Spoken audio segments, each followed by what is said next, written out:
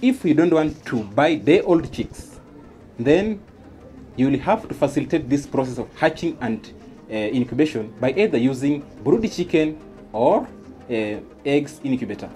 My name is Kevin, a poultry expert under the management of AIM Agriculture, and today we're going to talk about incubation. Incubation is a very enjoyable process. I usually enjoy it. I've been doing it for the past 5 years, and now I'm ready to share with you some more ideas.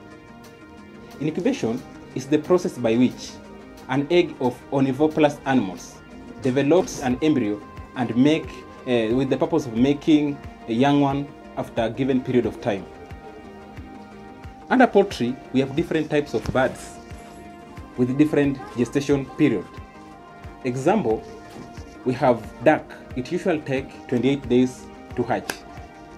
Geese takes 28 days to hatch. Chicken takes 21 days to hatch. Quails takes 17 to 18 days to hatch. Today I'm going to talk specifically about chicken. Chicken just takes 21 days to hatch. In between this period, there is some consideration you must follow for you to get into the right target. Example, if you want to use brood chicken to hatch, you must locate it in a very secured place and make sure there is a dry place so that you not get that contamination of bacteria and so on. And if you want to use incubator, we have different types of incubators. We have small, big, we have moderate, automatic, and manual.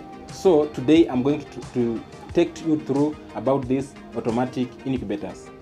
Okay, if you want to use egg incubators for the purpose of incubating, you need to follow the following steps if you want to get 95 and above % in hatchability. Step number 1, you should locate your machine in a flat area and where there is enough ventilation, the way it is. Have you seen it? Now this machine I've located in a flat area. Yeah. Second thing, if you want to incubate your egg, make sure you wash your machine thoroughly to avoid contamination of bacteria and so on. Then after you've washed your machine, then the third thing you need to do is to allow your machine to run for at least 24 hours. When your machine runs for 24 hours, you'll be able to detect some of the problems because these machines are technical. Sometimes they may fail to work for you. So it's good to test them before you set eggs inside the machine. So after you have washed your machine, now is to set eggs. How do you set eggs? Your egg will be set as I'm going to show you step by step, and this is how you're going to do it. This is what we call egg trays, and this is what we call hatching tray. Both of them will be used but at different intervals. Like this one, we'll use it for the first 18 days. Then from 18 days, we'll transfer those eggs in this tray. This is called egg tray, this is called hatching tray. So after 18 days, you'll eliminate all eggs from here and transfer them in hatching trays. And I want to show you a simple way how to load eggs. You know, there's some different way you can load eggs. Some of you may fail to load it, but I can show you step by step how can you load eggs. This is your egg. This is the narrow side, and this is the wider side. So make sure the narrow side start lying on tray this way. Yeah, you lie the narrow side this way. Yeah, don't use the wider part to the tray. So make sure the narrow side start to lie on the tray, because usually chicks they hatch from the broad side. They will come from the broad side. So when you put this one vice versa, you will kill those birds that are growing or they are being in hatched process. So you load them this way. After you've finished to load your eggs, what will you do? Is now to put in our egg in a machine.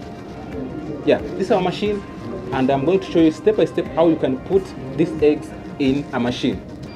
I'm saying this is our machine, and I'm going to demonstrate for you step by step on how you can load your eggs very clearly without any interference. The first thing you need to do is to switch off your machine the way it is. Then you open the door. Open the door. We have opened it. So our eggs will load it here, just right here. They will stay here for the first 18 days. So as I told you, this is what we call egg trays. So what you do, you just load, you put your eggs, yes, this way. Yeah, that way. So I'm assuming you have another trace. So you'll put another trace here, another here, another one here. When you fully finish to load your eggs, you make sure there's enough water in this water trough. The function of this water is to maintain humidity inside the machine because it will be evaporating and to avoid those eggs from drying up. So after finishing that, make sure there's enough water there. Don't overflow it. Make sure it's slightly full the way it is. Then when you finish there, you have loaded your eggs, there's enough water. What will you do is to close your machine slowly, the way I'm doing it. Because we should have loaded all of them. Some of them are hatching, even my chicks are here. They are hatching. I think you have seen them. Wow, they're so beautiful. Yes. Now, after you have done with loading your machine, is to set your machine now. And I want you to know that this is how to set it. This is our switch. So you put it on this way, very slowly. You know they're delicate, so when you rush, you might break it. So, okay, stop that alarm. Okay, so after you've done that, it's now on. I think you can see it on. This is our fan, this is our light. The function of this light is to view inside here. There's no need for opening this machine since it's automatic. It's good to view from outside and top up water or see which chicks is hatching and so on. Okay, so don't let the light to be on throughout because it will increase temperature inside the machine and interfere with the normal settings. So make sure you switch it on when necessary. Don't put the light on like right now. That's an alarm. It means the humidity is decreasing. Now you can see the humidity is decreasing to 37. When you hear that alarm, it means humidity or temperature is increasing. So right now automatically the humidity have decreased. I think you can see it. The humidity have decreased to 35. So that's why you have had that alarm. So it's good to open the machine and use as faster time as possible. Don't throughout open the machine because we need to maintain humidity and temperature within the machine.